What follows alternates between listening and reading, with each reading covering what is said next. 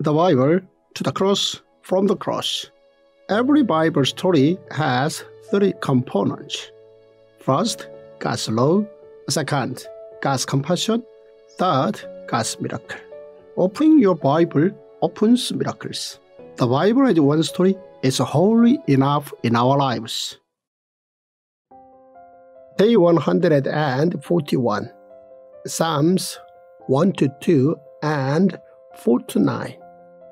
Song and praise. Blessed is the man who lives according to the word of God, loves the word of God more than anything else, and meditates on it day and night. First point. Psalm chapter 1 comprises the whole content of the Old Testament. In Psalm chapter 1, the psalmist sings of how blessed the life of the righteous is compared to the wicked. That is why those who read the Psalms is blessed. Psalm chapter 1 emphasizes the importance of God's laws.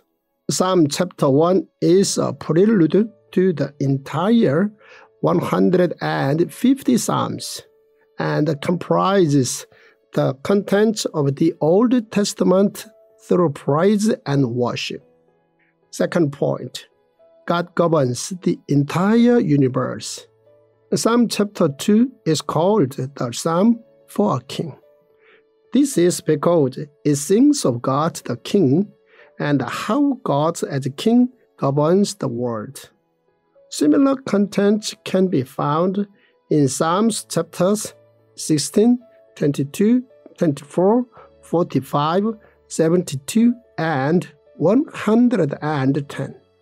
Psalm chapter 2 praises the wonders of having God as our King. The psalmist truly praises the fact that God is our King.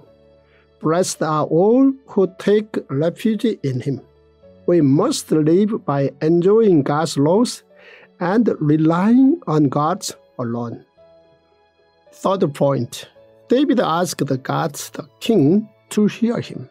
It is assumed that Psalms chapters 3, 4, and 5 were all written during the time of Absalom's coup d'etat. It is assumed that David wrote them whilst running away from his son Absalom. Answer me when I call to you, my righteous God. David confessed that many around him enjoyed making false accusations and living without God. Some people even asked whether God actually exists. But David stood firm in his belief in God, offered the sacrifices of the righteous, and trust in the Lord. A righteous sacrifice contained not only the act, but also the heart of the one making the offering. My sacrifice, O God, is a broken spirit. A broken and contrite heart to you, God will not despise. David turned to God in the depths of his despair. In peace I will lie down and sleep. For you alone, Lord, make me dwell in safety. David experienced countless circumstances of despair, but all throughout, he always turned to God for help. He knew that God was with him at all times. In Psalms chapters 4 and 5, David called God my King, my God. Although David was running away from his son, who wanted to take over his place, David was still the official king of Israel. But David called God his king and prayed to his king. Clearly, David knew that God was the ultimate king. I am the Lord your God, who brought you out from the yoke of the Egyptians. Fourth point, David confessed that his bones and even his spirits were shaking.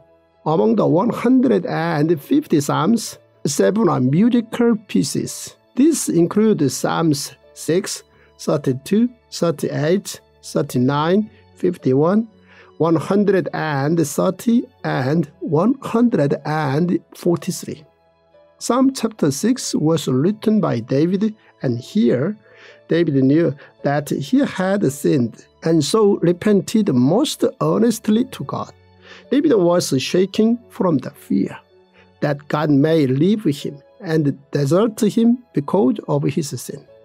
In Psalm chapter 7, David confessed that God is his refuge, and furthermore, praised God for his blessings. Fifth point, David praised God out loud, who created all things, including humans. Psalms chapters 8 and 9 are David's worship poems. David sang to God for his creation and thanked God for all of his wonders. It is as if David wanted to thank God for his work in Genesis chapters 1 and 2. Lord, our Lord, how majestic is your name in all the earth. You have set your glory in the heavens. Through the praise of children and infants, you have established a stronghold against your enemies to silence the foe and the avenger. When I consider your heavens, the work of your fingers, the moon and stars, which you have set in place, what is mankind that you are mindful of them, human beings that you care for them? When God created humans, He molded us with clay and breathed life into our nostrils. How blessed are humans! David praised God for this wonder. Many, Lord my God, are the wonders you have done, the things you planned for us. None can compare with you. Were I to speak and tell of your deeds, they would be too many to declare.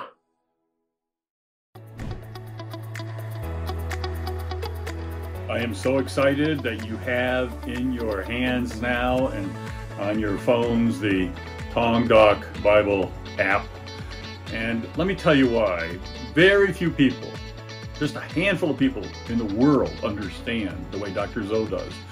The way that this is one story from Genesis to Revelation, one story. And what does it mean for us to daily live that story as our life story? And he has found a way to do this. We need daily marinating of our mind and the soaking of our spirit in the Word of God. And that's why a Tongdok Bible is so important. The scriptures, the story, Genesis to Revelation, is the daily mouth-to-mouth breathings of the Spirit of God into humans to make us truly who God made us to be. And that's why this app is so important. This app shows you how to do enables God to do mouth-to-mouth resuscitation on you every day of your life, 365 days a year. I'm so glad you have it. You will feel that healing that comes from mouth-to-mouth breathings of the Spirit on you as you use this app.